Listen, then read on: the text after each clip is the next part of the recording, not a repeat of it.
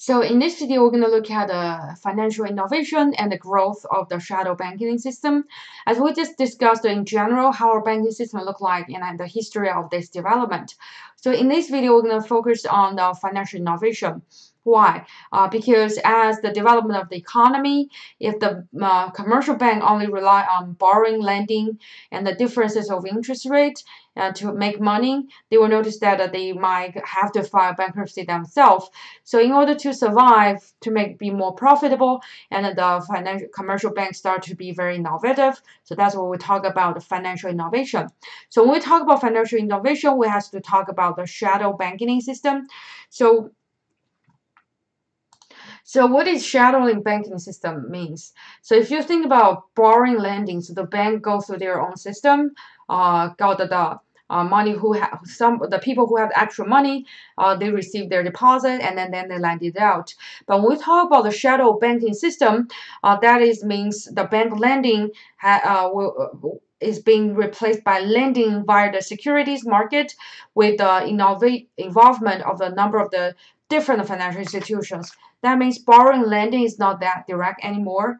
Instead, the commercial bank actually work with other financial player on the financial market to make this transaction. So this is called a shadow banking system. And so let's look at what kind of reason to drive the financial institution to be financial innovation. The answer is pretty straightforward: profit. So profit is a main reason to drive the financial institution to have this kind of financial innovation. So a change in the financial environment will stimulate a search by financial institutions for innovations that are likely to be profitable.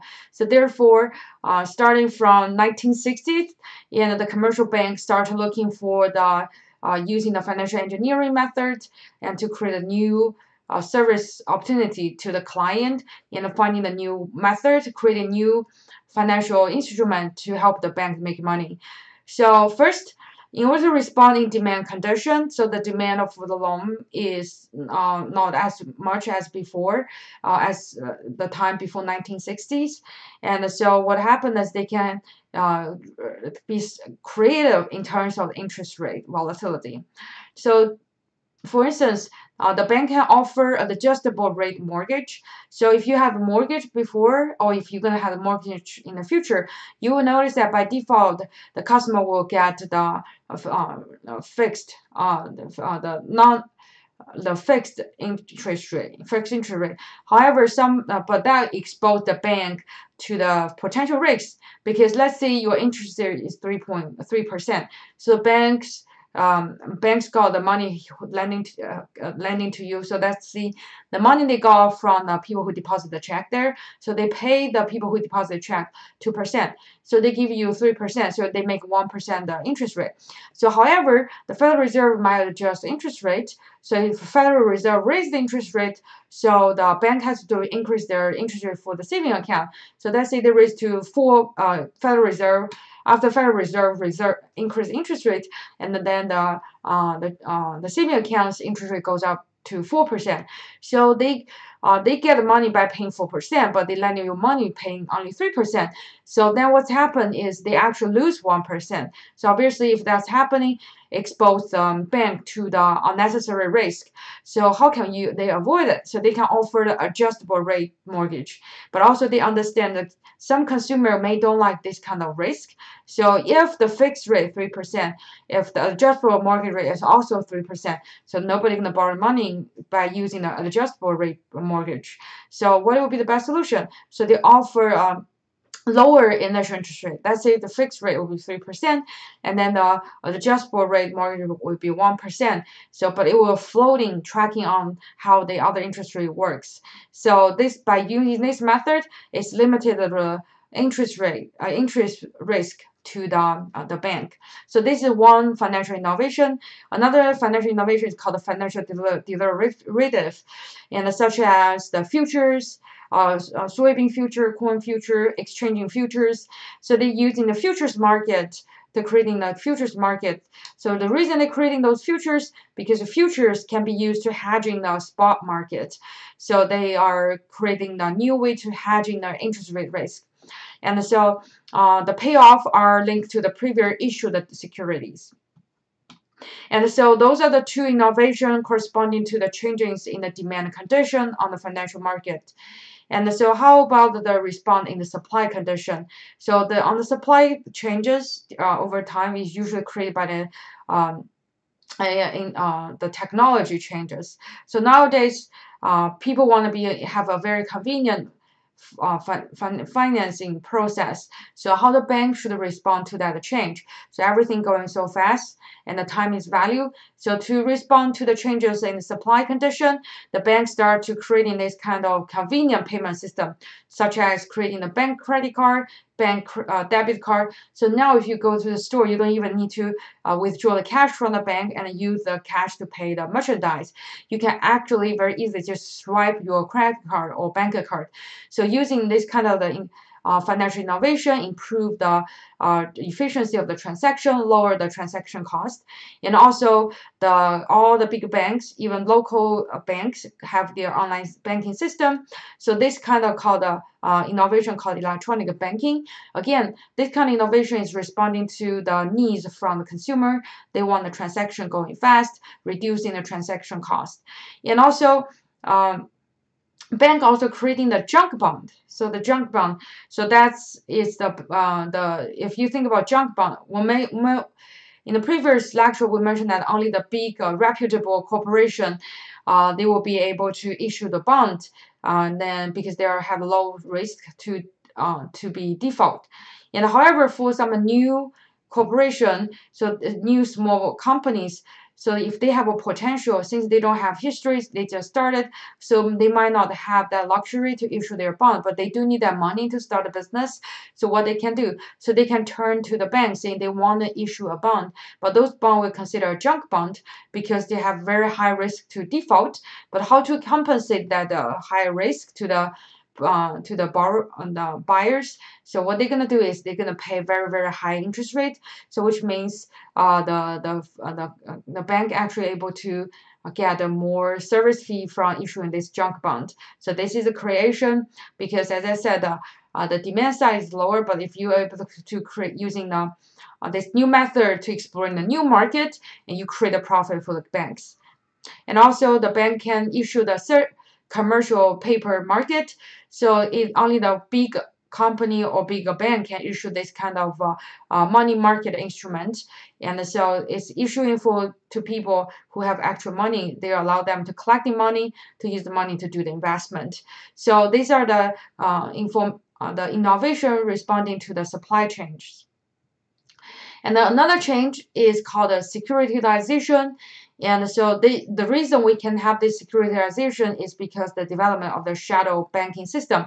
As I mentioned about the shadow banking system is that when we talk about borrowing or lending, it is not directly it is not only go through the commercial banks, but the commercial bank also will work with the players on the security market.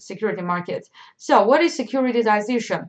So securitization is to transform otherwise illiquid financial asset into marketable capital market securities. So if you think about when a bank lending the money to you to buy a house, so you purchase a mortgage, so the mortgage become an asset to the bank.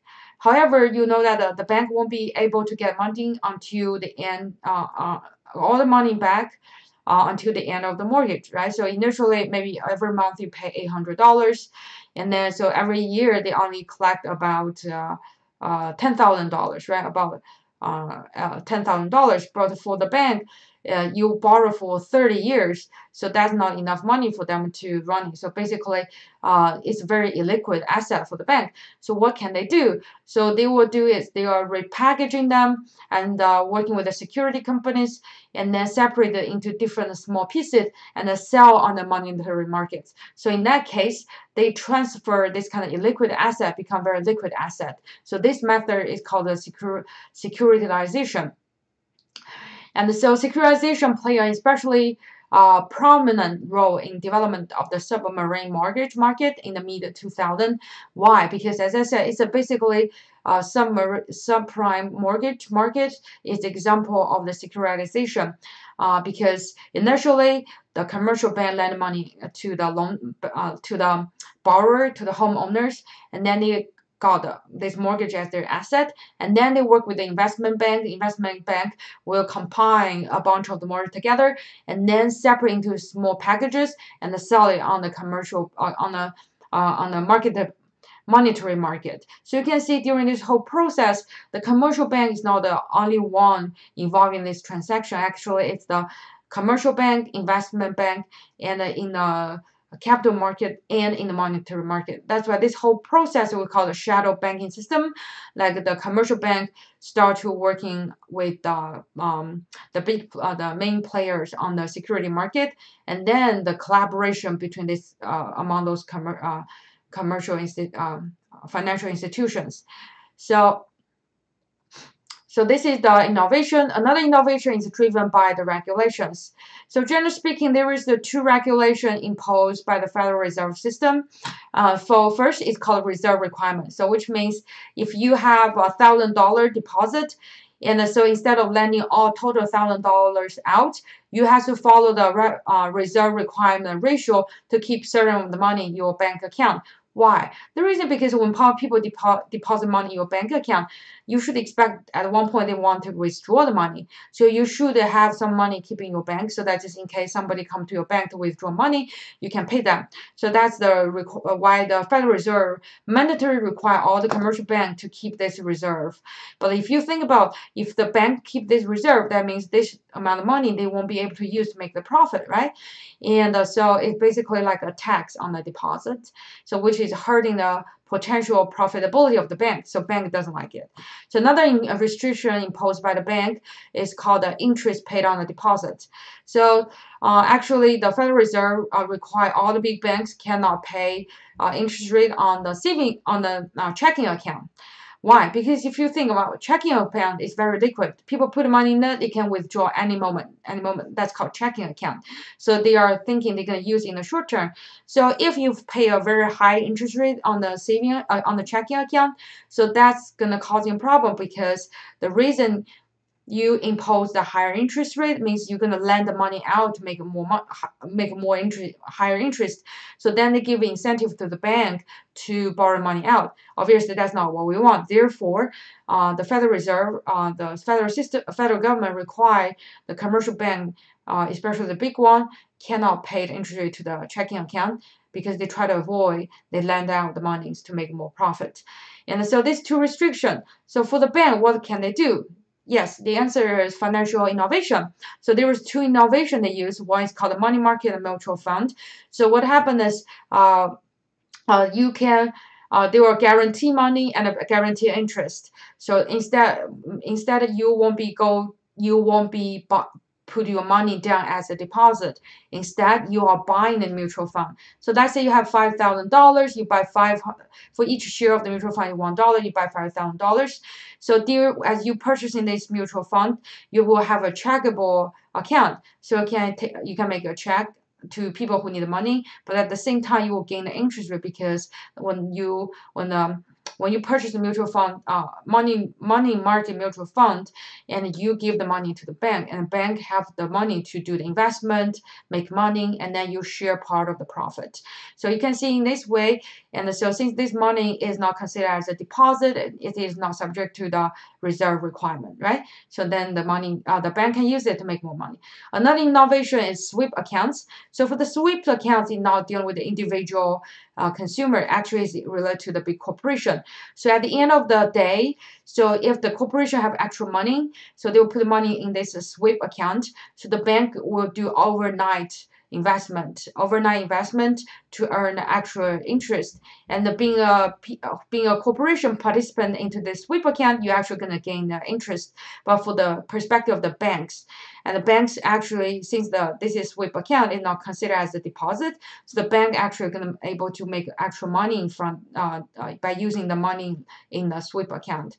So you can see these two methods in financial innovation are developed because the bank try to avoid the existing regulation. So after we understand the financial innovation, we went further to look at why the bank is so worried about their profits. So that's why we're going to look at the decline of traditional banking. So the reason they are looking for financial innovation is literally because the traditional borrow lending is no longer making a lot of money for the bank. So as the source of the funds of the borrower, market share has fallen. And so the commercial bank share of the total financial intermediary asset has fallen. And so, but we noticed that during the years, there was no decline in overall profitability. The reason because the financial innovation. And also you can notice that the increase in income from off-balance sheet activities, because the bank is no longer just rely on borrowing lending, they actually rely on what I just mentioned about, like such as securitization, such as the sweep account and the monetary mutual fund. So they no longer just rely on borrowing and lending. That's why the income of the balance sheet activity increased. So let's look at one fact why we said that the demand of the commercial banks is the demand from the borrowing is lower. So look at this chart. It's showing 1960 to 2017. You can see a big significant decrease. So the percentage of the share of the total non-financial borrowing. So non-financial borrowing including starting business, or you are using the money to buy a house. So non-financial borrowing. So you're not borrowing money to refinance or borrow money to buying more stock, etc. So you are actually start using the money to start a business to support the physical economy. So you can see it is declining. And so the decline in the cost of them, since the declining of the non-financial borrowing, it is creating the decline in cost advantage in clearing funds. So the rising inflation led to rising interest rate and this intermediation, and low cost source of fund checkable deposit declining in importance as well. So all two factors contribute to the decline in cost advantage in clearing funds through the financial commercial banks. And also, we saw that commercial bank decline in income advantage on use of their funds as well.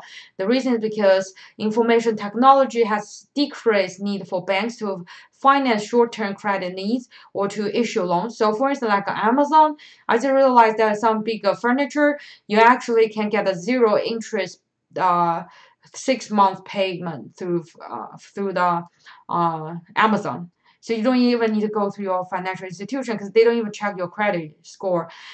So they literally just say, okay, if this furniture $100, you can use 4 months to pay it back. Every month you pay $25. So they don't even charge your interest rate. They don't check your credit card. So you can see if that's the case, why we need the commercial banks. And also the information technology has lower transaction costs for other financial institutions, increasing competitions. And so you can see that not commercial bank can loan money, but also the small other business can offer to, like Lenovo. If you buy the computer from Lenovo, usually you can get if that's the first time, you can get a credit card. You can make the 12-month payment at zero interest. So obviously they are competing with the commercial banks as well. And so the bank, how the bank is responding to what we discussed about the decreasing demand of the loan, the declining cost advantage, declining income advantage. So what they did is, first of all, they expand into new and riskier area of lending, like a junk bond.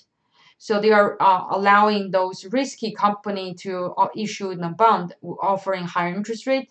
And since the bank is part of the process, that means they are taking more riskier taking more riskier activities. And also they are pursue off-balance sheet activity. We explained it, like the sweep account, like the monetary mutual fund, etc. And so that is the financial innovation and the trend of the banking system. Generally speaking, the traditional banking is declining, but the banking system has the answer, that is to use the financial innovation.